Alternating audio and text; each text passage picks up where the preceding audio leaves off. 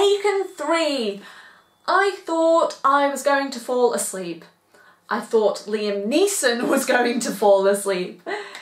In the first film, it was a lot of fun seeing Neeson being badass, but in this film, it's like watching your granddad.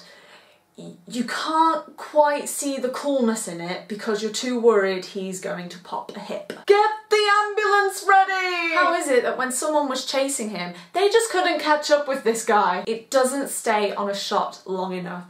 I began to figure that this is just to disguise that it is not Neeson, but in fact a stuntman. The editing was really difficult to watch. The cuts were painful, like a deep wound. You cannot tell what's going on. I'd be more impressed with a big dramatic stunt with a car flying through the air if I could actually see it. Images were flashing so quickly I started to wonder if there was a subliminal message happening. You will love this movie. You will love this movie. You will love this movie. Well, the message didn't work. It is also rather magical that you can shoot someone and slit someone's throat and there be no blood.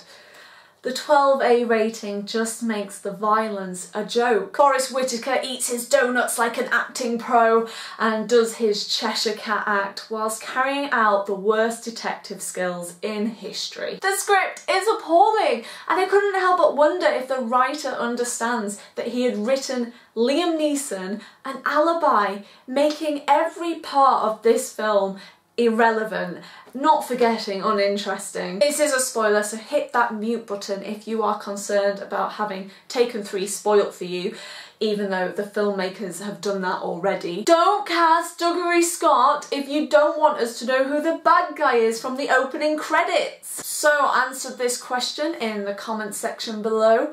Who is your favourite Liam Neeson character?